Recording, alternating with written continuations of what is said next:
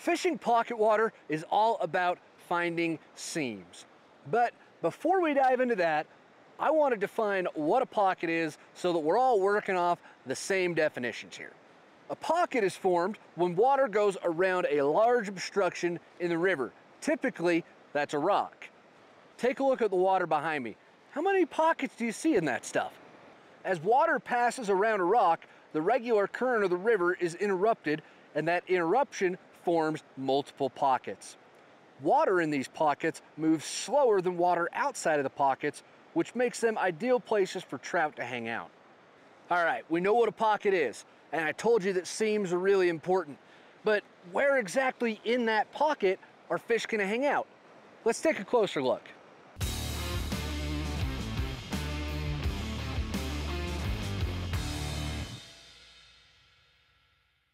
There are 5 different spots within pocket water where fish are likely to hang out, and Alex made a ton of great graphics to help us understand these. So let's take a look at each one of them in detail. Spot number 1 would be in front of the rock, or if it's any other kind of obstruction, it could be in front of that too. But for the purposes of this whole video, we're going to assume that the obstruction creating our pockets is a rock. So you can look in front of the rock because there's actually a little cushion of softer water. It's hard to see there, but it's a great place for trout to hang out and snag food as it whizzes by them on either side. Spot number 2 is side seams. As water flows around the rock, it creates friction. That friction creates 2 pretty distinct seams that surround the pocket itself. Fish really like to hang out on those seams because it's a transition point between fast and slow water. And remember how much fish love to hang out at transition points? It's one of their favorite places to be. It's easy for fish to sit in these transition points, in these seams, and snack on food that goes by in the fast current without spending too much energy. Spot number 3 is the pocket. The pocket is the easiest part of the water to identify. It's all the slow moving water. Usually it's a little bit too slow for fish to hang out directly in, but I don't like to pass up a drift or two right in the middle of the pocket. Spot number 4 is the Y. The Y is formed where the 2 side seams join back together beneath the pocket. With 2 seams coming back together, there's a lot of turbulence at the Y. Water gets pushed in all sorts of directions, which makes feeding a tough proposition. However, the great thing about the Y is that it creates arguably the best part of the entire pocket itself, which is the tail out. The tail out is where the 2 arms of the Y join back together, come back into one bigger current seam, and begins to flow back down into the river. Thanks to all of the turbulence at the Y junction, the tail out is moving substantially slower than all the water surrounding it. The water kind of crashes into itself and slows it down a little bit. The tail out's actually a really slight seam, and as we're now aware, seams are a fantastic place to look for fish. The tail out is usually home to a few good fish, and it is always worth fishing. Man, I need a snack after all that information. That was a ton. But now that we understand what a pocket is and where the fish are likely to hang out, we could talk about how you actually want to go about fishing these things. And to help you fish pocket water effectively, I've got 3 tips I'm going to share with you. Tip number 1 is getting close. When you get close to the pocket, you're able to get the best presentation possible. Drag is one of the biggest potential problems that you're going to face when you're fishing pocket water. You're dealing with so many different currents, and it's such a tiny little area that drag is really tough to avoid. Your drifts end up being really short in pocket water as a result of that. The best way to avoid this drag, in my experience, is by high sticking as much as possible. Keep as much of your fly line and even your leader off the water as you possibly can. We've gone over high sticking before, and if you haven't seen that video, we'll leave a link to it in the description. Now, to make sure that this point is really driven home, I want y'all to consider this. There is 0 sense of personal space when it comes to fishing pocket water. I want you to square up on that stuff like it just took your place in line at the DMV. You wouldn't stand for that crap, would you? No, you'd get right up there and confront that person. you need to do the same thing to the pocket water. Tip number 2 ties directly in to tip number 1, because with all of the different currents going on in pocket water, it's kind of tough to get that drag-free drift. And one way that you're able to do that is to keep all of your flies in the same current.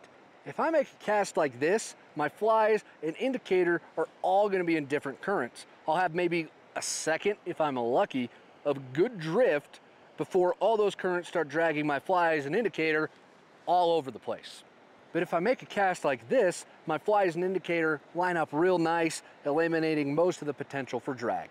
I referred to flies here, and I talked about using indicators. The rig that you use doesn't really matter. You just want to make sure that the entire rig lands in the same current. Tip number 3, have an open mind, dude. You just want to like not write anything off, bro. Like, everything has potential, you know? Like, you might not think that that part of the pocket is like, you know, good, but you just don't know until you know, you know? What I mean by tip number 3 is pretty simple. Don't be afraid to fish every part of the pocket, because fish will surprise you. They'll hold in places that just don't make a whole ton of sense, but hey, they're there, so you don't want to miss the opportunity to catch them. You'd be really surprised at just how big a fish I've actually caught out of some of the smallest pockets. Make sure you try and fish each part of the pocket and get your flies into any spot that might potentially hold a fish. We just learned a whole bunch of awesome information. Let's go put it into practice out on the water.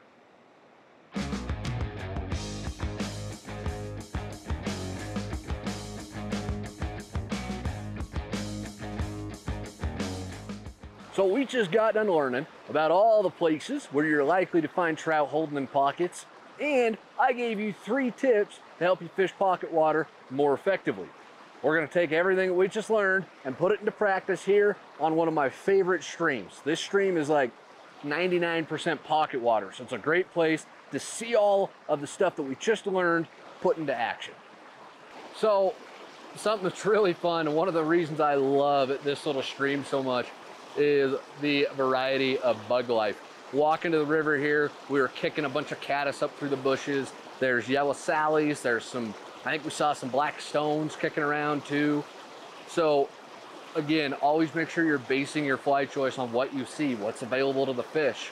And for that reason, I've tied on a fairly big caddis up top, and then I've got a Frenchie as my dropper. I could probably even stand to size up the Frenchie. Might even be a little small, but we'll just keep fishing this for a minute and see.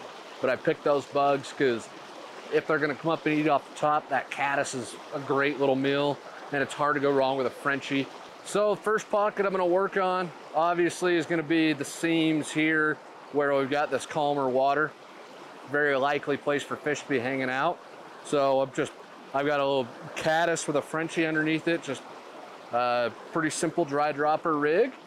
And you're gonna see a lot of high sticking through here because it's very tight quarters. Remember, one of those tips for pocket water fishing is don't be afraid to get up close and personal with it, which is what I'm doing right here. So run this through each of those seams, just looking to see if the fish are going to be in there.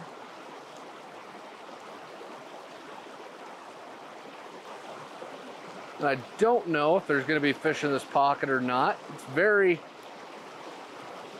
I talk up pocket water a lot, and for good reason. It's wonderful, but it's not like there's fish in every single pocket either. So you want to fish it good, you want to get a good presentation through it, and then move on. You don't need to spend like half an hour on each pocket. So fish didn't eat in that one. We're going to move up to the next one. All right. Well, I'm going to go kind of right down the middle of this pocket here and see what happens. One of the fun things about pocket water is it's relatively fast-paced. Because like I said, you're gonna fish through these, and if the fish aren't really doing anything, it's just kind of move on. So it's a lot of fun in that regard. I might have a little bit of salad on my dropper. One thing that a lot of folks complain about on pocket water is that they feel like their nymph, if they're fishing with a dropper through it, is either too deep and they're getting salad on every single cast, they're getting snagged on every cast, or it's too shallow and they don't think it's getting deep enough. I've always kind of erred on the side of I'd rather be snagging every other cast. If it's like every cast, you know, trim it a little bit, but if, you know, every third or fourth cast you hook up on the bottom, that dropper's right where it needs to be. There are no fish that want my little Frenchie in that pocket, so I'm gonna go over here to this one on my left.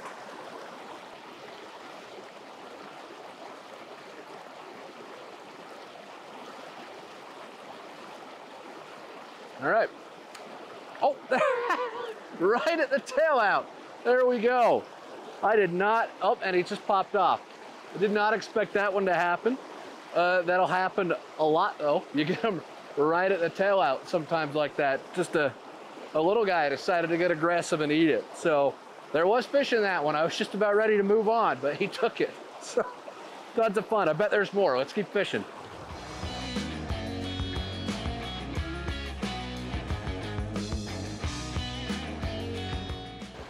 Alex thinks there's fish in this pocket. I don't. Let's see who's right.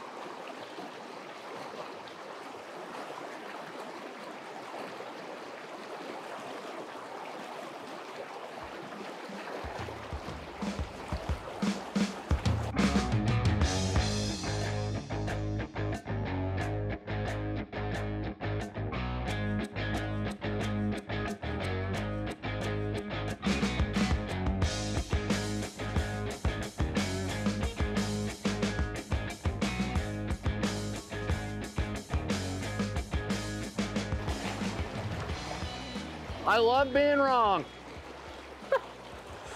That is why we love pocket water. That nice of a fish was hanging in that tiny, tiny water.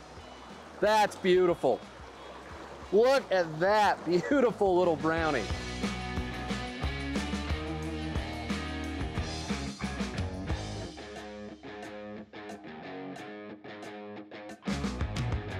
So I'd just like to let everyone know that I was correct, and we're going to count that fish towards my fish count today. How do you feel about that, Spencer? If I'm going to be wrong, at least I'm wrong for a good reason. That was awesome. All right. Well, after Alex proved me very wrong, we'll see if I can catch any fish out of this pocket right here.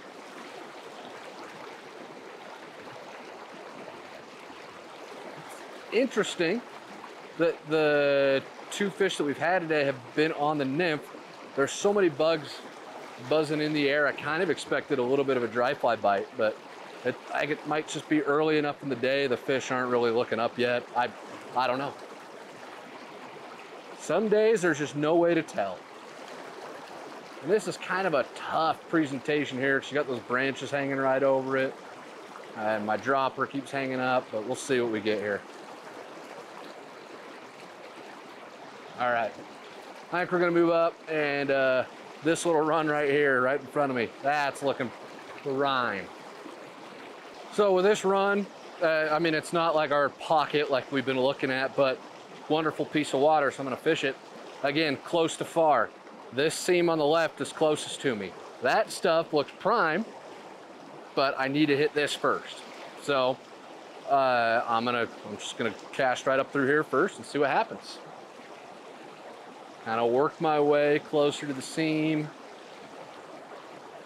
Usually there's not fish in like that dead water, but you never know. Well, I've caught fish in the dead water on this stream in particular, so it's always worth a cast or two into that stuff, I've found. And as you see, I'm casting hardly any fly line. That's on purpose. You don't need it. We don't want any drag, especially in this kind of water where it's super, your drifts are so short that if they're dragging for any of it, the fish are gonna, oh, just got a little guy. I got interrupted, sorry. Let me just bend down and grab this little dude. Thank you for playing, buddy. Anyways, as I was saying, I'm not using a whole ton of line. I don't want drag on my drift. And the drifts are so short that if you do have drag on them, the fish are gonna wise up to that pretty quick. So your presentations need to be really solid so you don't turn the fish off of your flies.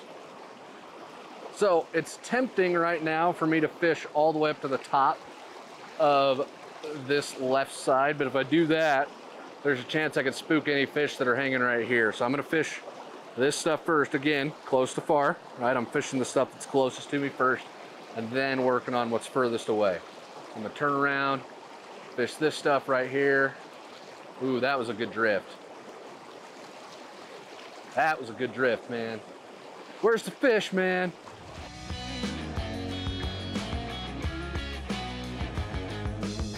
All right, this one's really kind of interesting. You can see the Y for it is like all the way at that tail.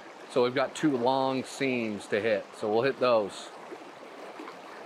Just see, this is a good looking piece of water. I'd be surprised if something doesn't want to play. These seams are pretty wide right here too. Oh, stickfish.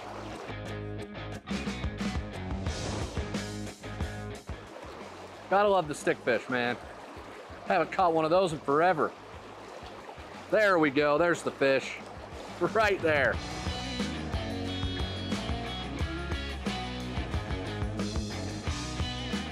Beautiful work. Is it a little cutty?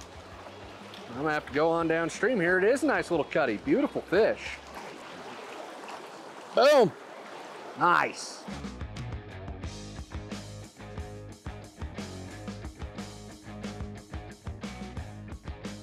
Hopefully after going through this, you can understand why I love fishing pocket water so much. In our next video, we're gonna tackle the food factory of the river, where fish just go nuts, like me back in college at the food court right after payday.